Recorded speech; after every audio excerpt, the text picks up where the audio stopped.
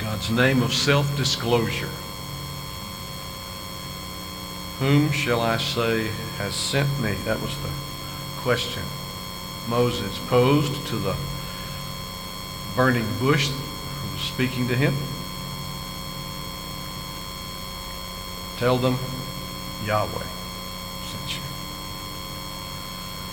Turn in your Bibles to the Gospel of Mark, chapter 15. I'm going to read verses 1 to 15. We're going to look at verses 2 through 15 today. You'll remember why we're doing it this way in just a moment. Mark 15, verses 1 to 15, as we're looking now at the portion of Jesus going through trial, where he is subjected to a mockery of justice as he stands before Pontius Pilate, the Roman governor placed over Judea. Stand with me if you would, and I hope you have found this in your Bibles. If you don't have a Bible, see me after the service. I want to put one in your hands if at all possible. But we do have the text on the screen because we want everyone to be able to gaze upon the Word. See it, hear it, speak it. It'll store itself in your heart more readily that way. Follow along as I read this passage. And as soon as it was morning, the chief priests held a consultation with the elders and scribes and the whole council, and they bound Jesus and led him away and delivered him over to Pilate. And Pilate asked him, "Are you the king of the Jews?" And he answered him, "You have said so." And the chief priests accused him of many things. And Pilate again asked him, "Have you no answer to make? See how many charges they bring against you." But Jesus made no further answer, so that Pilate was amazed. Now at the feast, he used to release for them one prisoner for whom they asked. And among the rebels in prison who had committed murder in the insurrection, there was a man called Barabbas. And the crowd came up and began to ask Pilate to do as he usually did for them. And he answered them, saying, "Do you want me to release for you the king of the Jews?" For he perceived that it was out of envy that the chief priest had delivered him up. But the chief priests stirred up the crowd to have him release for them Barabbas instead. And Pilate again said to them, "Then what shall I do with the man you call the king of the Jews?" And they cried out again, "Crucify him." And Pilate said to them, "Why? What evil has he done?" But they shouted all the more, "Crucify him." So Pilate, wishing to satisfy the crowd, released for them Barabbas, and having scourged Jesus, he delivered him to be crucified. This is the inerrant, infallible, all-sufficient Word of God. You read this, and it's easy to get exercised about the Jewish leaders, their vile hatred for Jesus. It's easy to get exercised about Pilate's wimping out, really, even though he had authority over all of them. And it's even easy to get exercised about a criminal being released rather than Jesus. The question we have to ask ourselves as we study this tragedy of the Passion of Christ is, would we have done any differently? Thank you. Please be seated. I told you a couple of weeks ago that when you get to chapter 14, verse 53 of Mark, through chapter 15, verse 15, this is a section of trials with sandwiched in the middle of it a denial. We told you at the time that the trials, there's three Jewish trials, or Jewish trials divided into three parts, three phases, and then three Roman trials. We've already looked at the Jewish ones. You remember that the first one was this preliminary hearing before Annas, recorded in John. Then the trial before the Sanhedrin led by Caiaphas in his house. Very unusual, highly unusual. We talked about that then. And then an early morning session of the Sanhedrin where they determined that they needed to go ahead and hand him over to Pilate.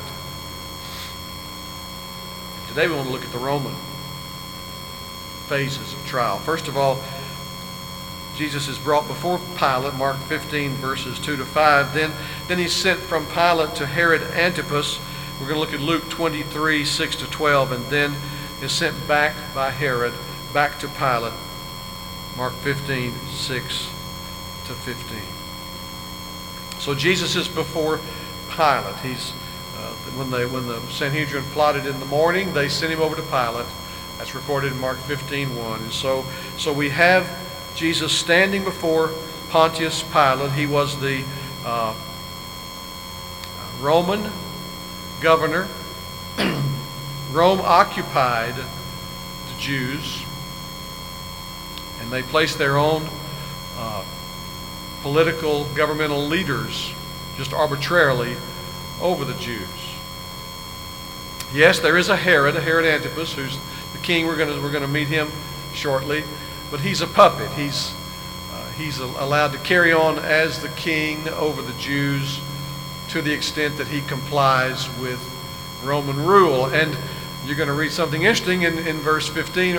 You're going to find out, or 14 and 15, that Herod, not surprisingly, and Pilate were not friends up until they find a common enemy in Jesus of Nazareth. And so in chapter 15, verse 2, this Roman proconsul, stands as Jesus is brought before him in the early morning hours. And he asks him straightforward, "Are you the king of the Jews?" Now it's interesting. The accusation, one of the accusations that's been leveled to him by the Jewish leaders is that he claims to be a king. And you're going to notice through Pilate's engaging the first time, and then when they bring him back, that he almost taunts the crowd with this term. And you're going to see how he does this. He said, "Are you the king of the Jews?"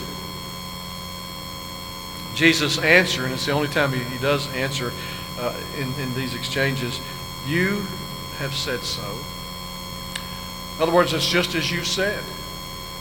You've correctly identified me. It's just as if he had said, "Yes, I am." But it's basically what he's saying is, out of your mouth comes the truth. It is true. Well, the crowd, of course, these Jewish leaders are stirred up every time they hear this. And Pilate says to him, he says, verse 3, the chief priest accused him of many things, and then Pilate says again, "Have you no answer to make?" See how many charges they bring against you. They're crying out, "He's a blasphemer. He's a fraud. He's a liar. He's no king. He's not my king." And so they're going through all these machinations, and Pilate, just observing them, says, "Have you no answer to make?" They're laying a lot of charges on you, and if they stick, the Jews could request the Roman government to execute such a criminal. The Jews had no authority under Roman rule to carry out execution. You'll remember in the Old Testament that capital punishment under the Jews was by stoning. They would stone a person to death. When Rome occupied them, they lost any authority to do that.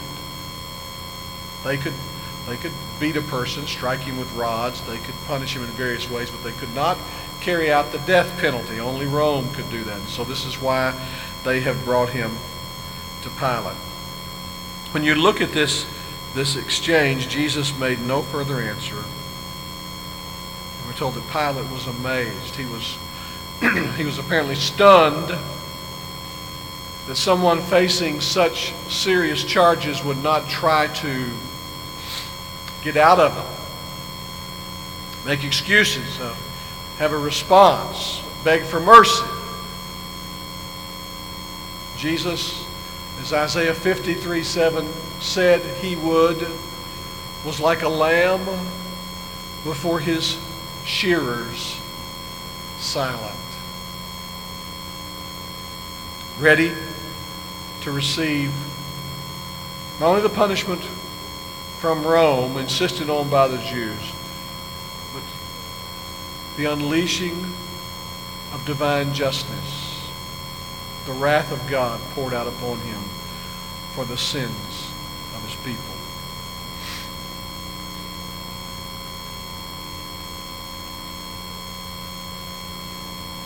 But even as all this happens, it's important to remember that that wicked men often find themselves unwittingly fulfilling God's predictions. In fact, the apostles will pray in Acts chapter 4 when they're praying that the Lord would give boldness to them to witness. They'll say that Herod and Pontius Pilate did what you had ordained for them to do long ago. It's important to remember that even though wickedness may abound, and it may seem to go unabated, and it may even seem to overcome good and to set back good, that is not the case. As armed forces are moving into Mosul, Iraq, to take it back from ISIS, with all the atrocities that have gone on there, what they're finding is Muslims begging for someone to tell them about Jesus Christ. What they meant for evil, what ISIS meant for evil, God is overruling for good. It always has been. It always will be. And we have the confidence as the people of God, as those of us who've been saved by grace through faith in Jesus Christ, to know that what Romans 8 promises, that in all things God is working together for His glory and for our good if we are numbered among those who have been called according to His purpose. And it is happening here. What is despicable and detestable and inexcusable is working out what Paul would call a far greater weight of glory. In fact, wicked men oftentimes unwittingly fulfill the Scripture. Peter said in 2 Peter, in the last time scoffers will come. Folks, we live in the day of scoffers. It's always been that way, but it seems to be intensifying in our land. We won't go through the litany of things we could go through, but you don't have to read very much or look very far, and you see people from all corners scoffing at Christianity, mocking the followers of Jesus. We don't mean to be despairing about that. And when you see the wickedness of these people, you contrast it with the meekness and lowliness of Jesus Christ. And I said meekness, not weakness. He is not the victim here, even though he appears to be. He is in control and is submitting himself to that very thing for which he came to this earth and left the splendor of heaven. He's accused by many things.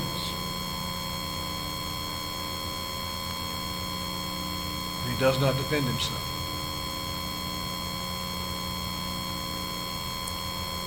Peter exhorts us in 1 Peter 2, 20 and 21, if when you're doing well, you suffer for it, receive it patiently.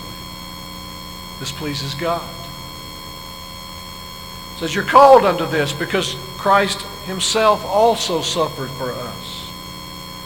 And he left us an example. And I've told you before what that word example is. It is literally, he left us, Jesus left us in this model he has as he stands before his accusers. It's literally called it's a writing under. We can trace the conduct of Jesus, and we can learn to be good at suffering when we follow the example of Jesus. Notice also in this how fickle Pilate is. You get the sense that he wants to let him go, and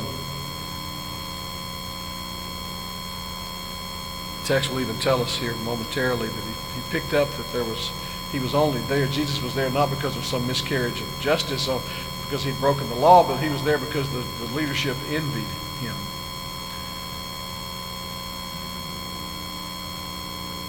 And so Pilate, trying to give Jesus an out, Jesus will not take it.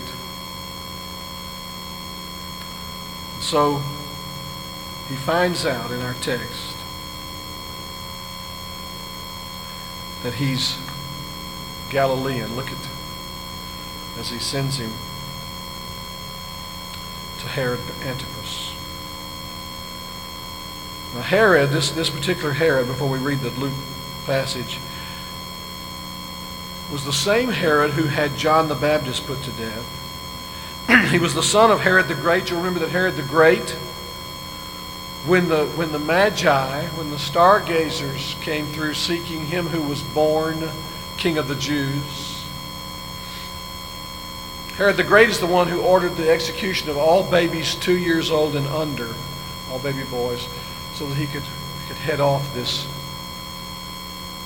illegitimate king in his mind from causing trouble and taking his throne from him.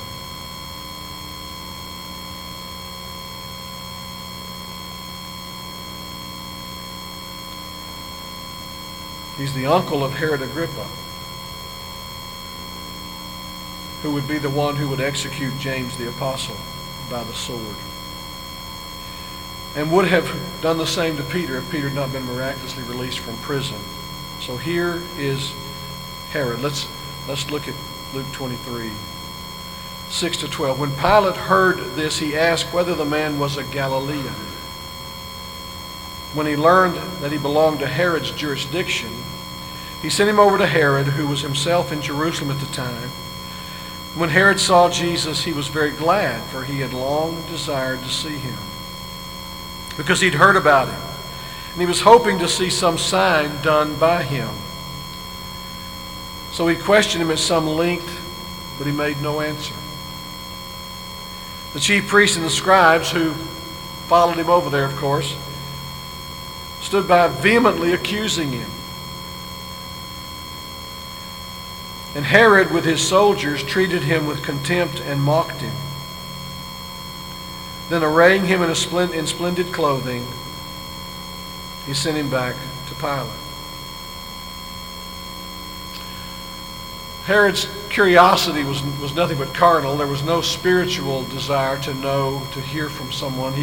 He no doubt had heard about Jesus' reputation for silencing the religious leaders, his reputation for healing, for performing miracles that no one in their day was doing. Herod was hoping to get him to do a miracle, for himself see it. But that doesn't go anywhere. And so as the religious leaders press in,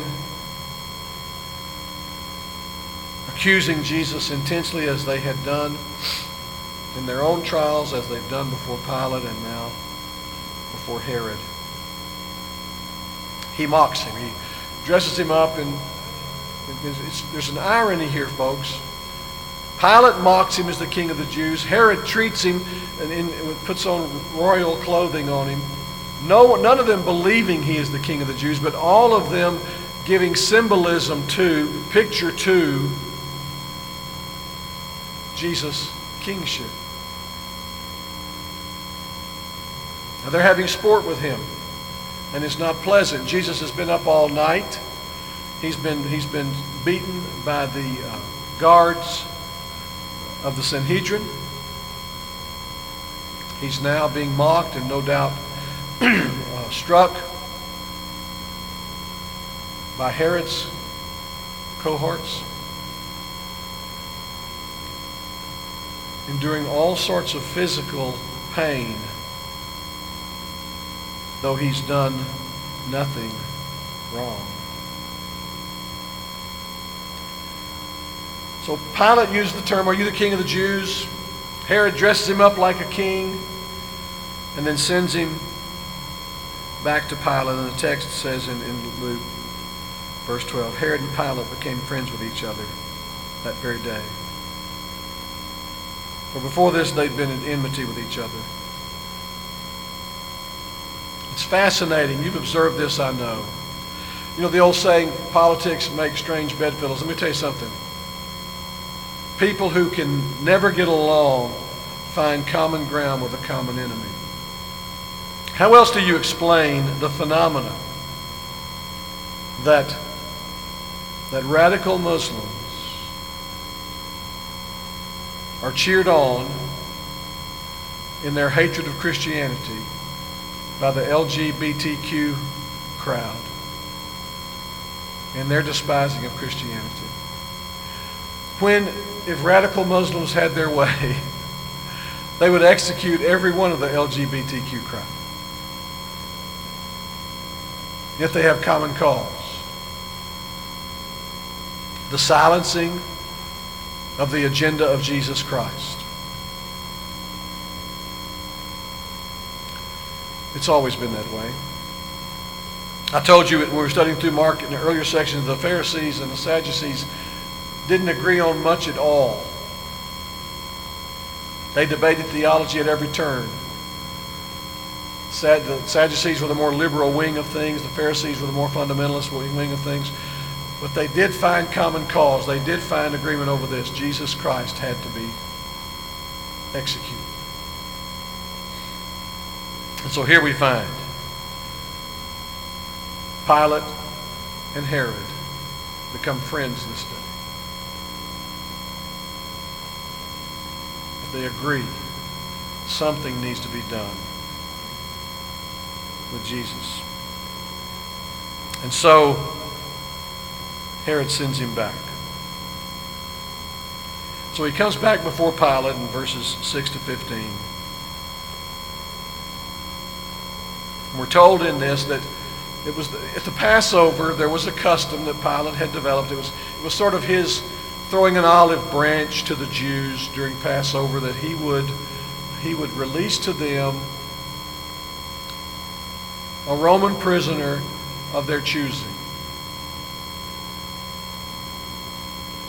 And he sees this. I think Pilate really miscalculates the crowd. He sees this as an opportunity for the crowd to speak over the religious leaders and ask him to release Jesus.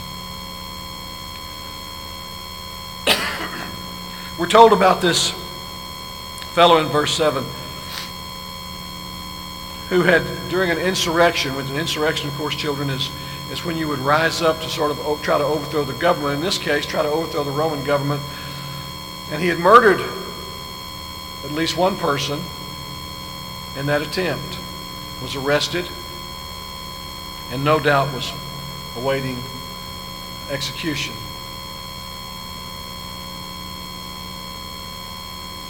And so the crowd approaches him. Do for us what you've done in the past for this Passover recognition. Notice what Pilate says, verse 9. He answered them, "Do you want me to release for you the King of the Jews?" Now watch the progression here. He asked Jesus, "Are you the King of the Jews?" Jesus said, "It's just as you said." "Do you want me to release the King of the Jews?" Now remember, at this point, Jesus is now dressed royally, thanks to Herod. "You want me to release the King of the Jews?" Giving him that title. Verse 10 says, he perceived that it was out of envy that the chief priests had delivered him up, that it was a personal thing. And Pilate was not desiring to go along with it. There was no love lost between Pilate and the Sanhedrin. They had a mutual disdain for one another.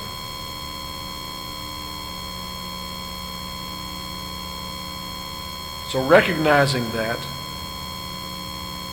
he thought there was a way out for the crowd to cry out for Jesus. Pilate then would be duty-bound by the tradition he established to give over Jesus to the crowd. But notice how sin will make you completely insane if you let it go. The chief priest in verse 11 stir up the crowd. You get the picture here. No, tell him to Barabbas. Tell him we want Barabbas. Barabbas is no friend of the Sanhedrin. In fact, for Barabbas to be released, in all likelihood means that down the road, there'll be another attempted insurrection against the Roman government, which always threatens the well-being of the Jews.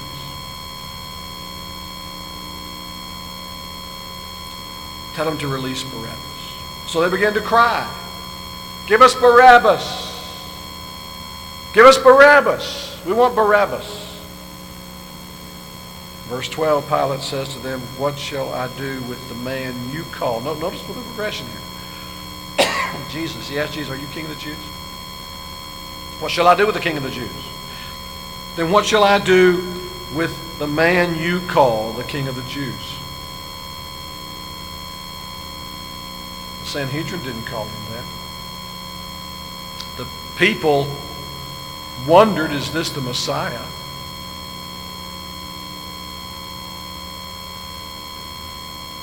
But the religious leaders have done their work. They have influenced the crowd and have people in the crowd to begin to cry out, "Crucify him."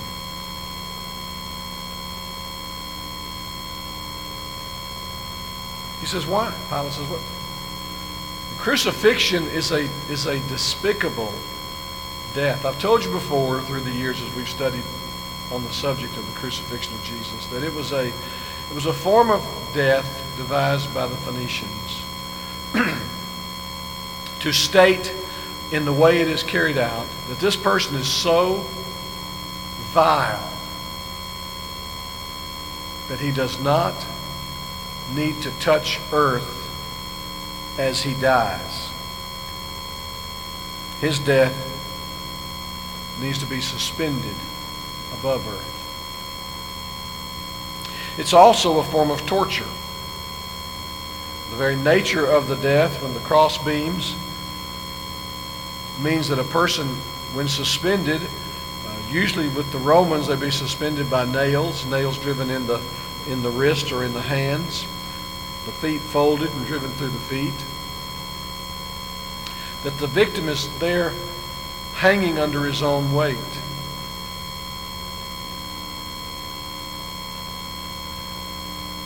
The prophecies that tell us that cursed is anyone who hangs on a tree. And of course the crucifixion is, the cross is made from a tree, the wooden beams. That Jesus would appear cursed. In other words, he would appear to be there because God had counted him cursed and allowed him to be executed. The Romans were doing it to inflict ultimate suffering, because as the victim hung there, initially able to pull himself up by his own strength so that he could breathe, he would lose strength over time and would be battling, struggling for that. And so anytime he would drop to this position, his ability to breathe would be cut off. And if you know anything about fear responses, you know the number one fear response is loss of breath. If you ever had the breath knocked out of you, you know what I'm talking about. It's a painful, frightful thing. And this is what the crowd is asking for. You see, Jesus could have been beheaded. That was a Roman form of execution. Crucify him. Treat him as horribly as a human being can be treated under Roman rule.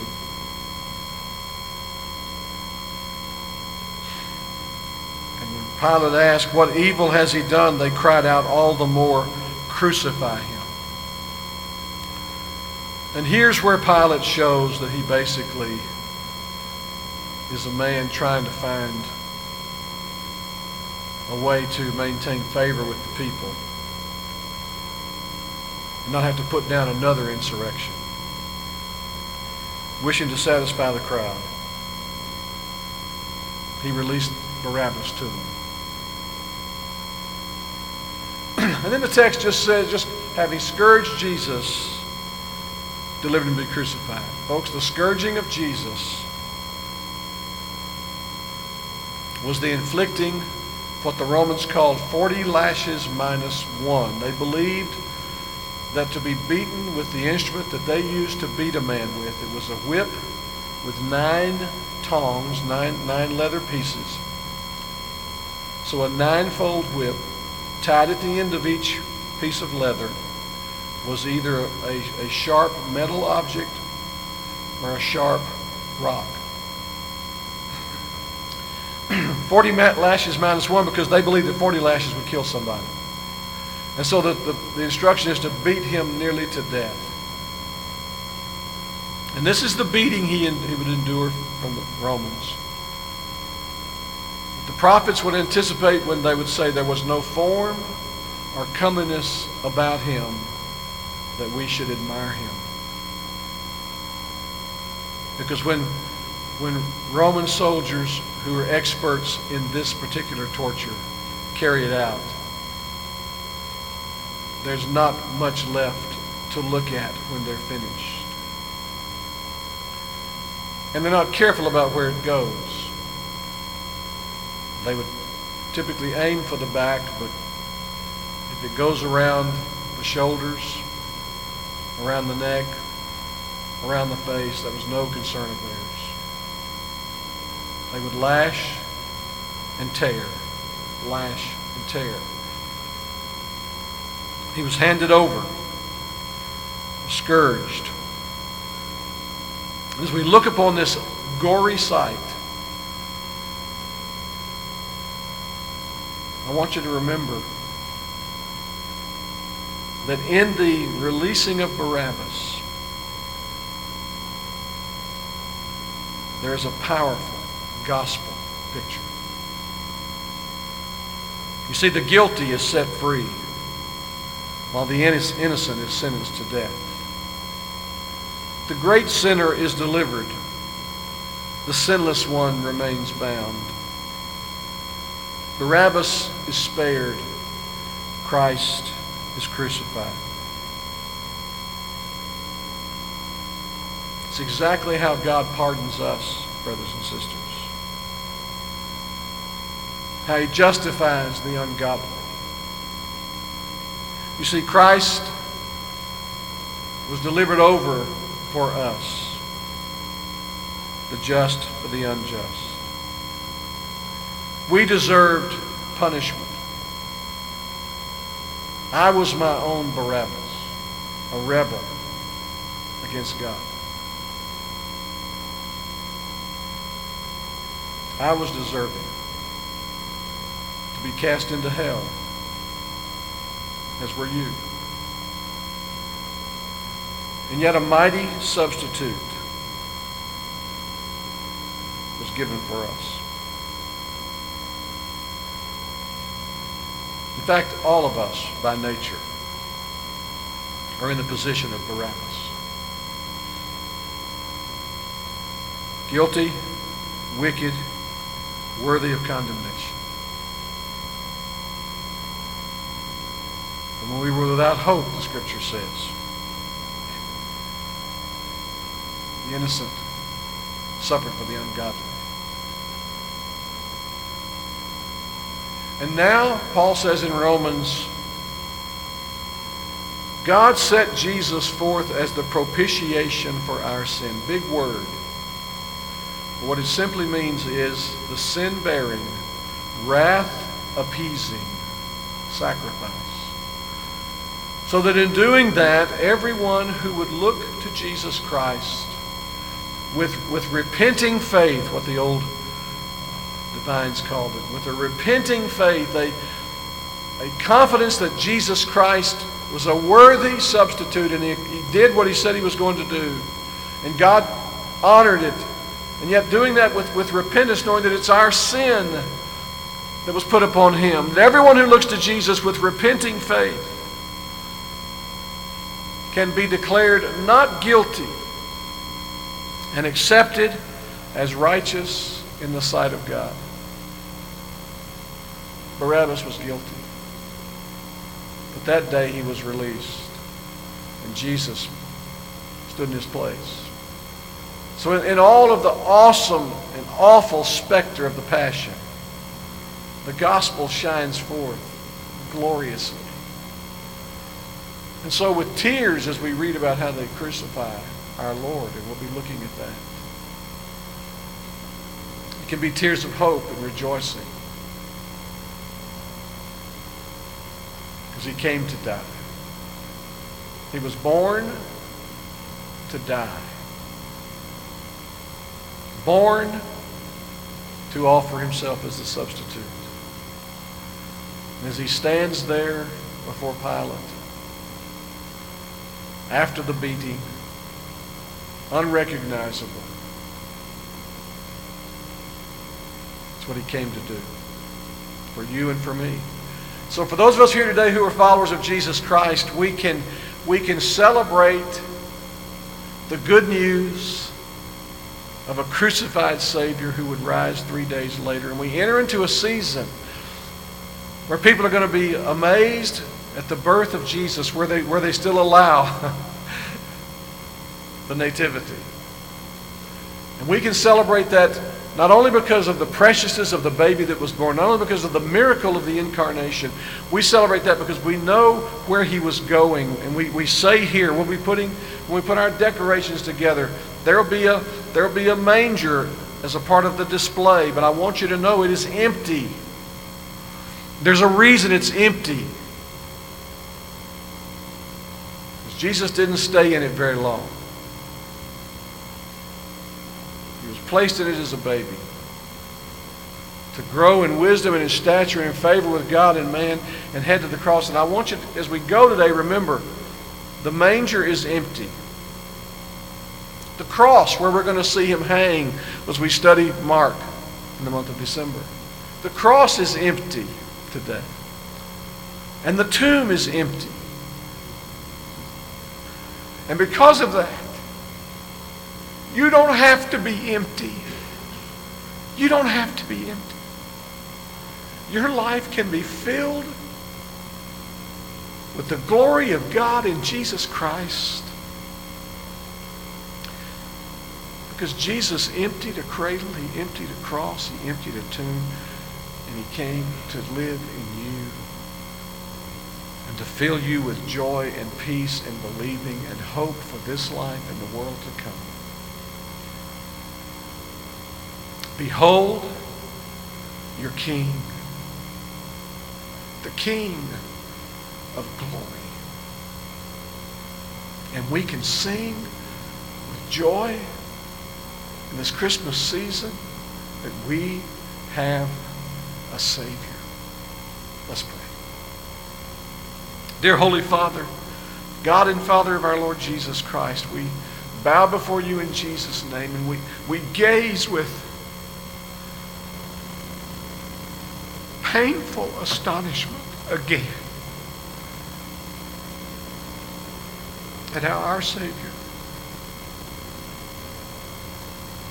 was despised and rejected by men, religious people who should have known better. And how for our sakes he became a man of sorrows, all too acquainted with unspeakable grief. Help us to behold him today as our King of glory. For those of us here who are followers of Christ, help us to live in these days. While people are perplexed with uncertainty, help us to live with the certainty that we have a Savior who is Christ the Lord. And for those here who are not yet Christ followers, oh dear God, Show them that if they open their hearts to Jesus, that he who emptied the cradle, emptied the cross, and emptied the tomb can fill them with life. Life now and life in heaven eternally. We ask it in Jesus' name. Amen. Stand with me.